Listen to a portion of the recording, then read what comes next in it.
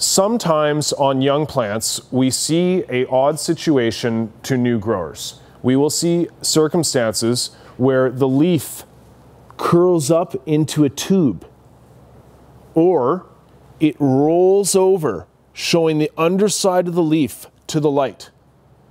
So why is it doing this?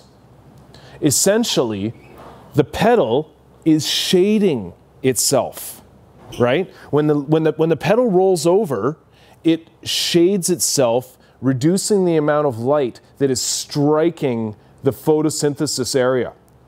So by reducing the amount of light striking the photosynthesis area, we see a reduced need for water.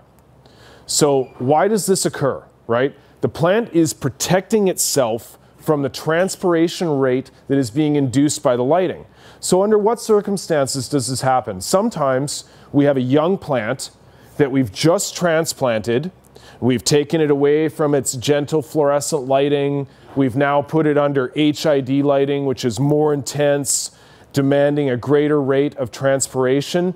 And the plant is young. It hasn't established an aggressive root mass yet.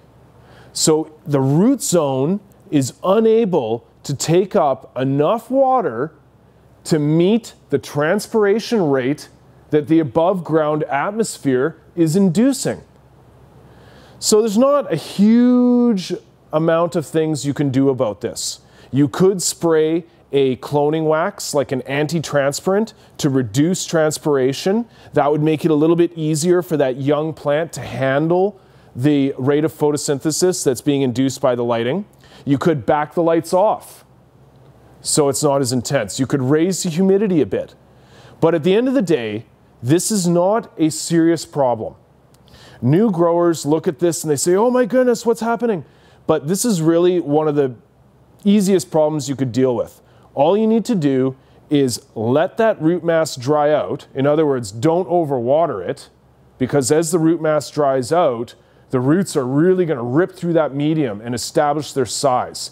Then the next time you water that medium, like if you've used a root stimulator, you're going to have much more root growth in that medium to take up the water that you're giving it, which will then match the above ground rate of transpiration. They will definitely grow out of this minor problem. So don't be too concerned. Sometimes this can happen with plants that are growing super fast. If the above ground growth is so fast that it's outpacing the root development, you can see the same problem. So just remember, it's not super serious. You can back off your lighting, and generally plants will grow out of this problem.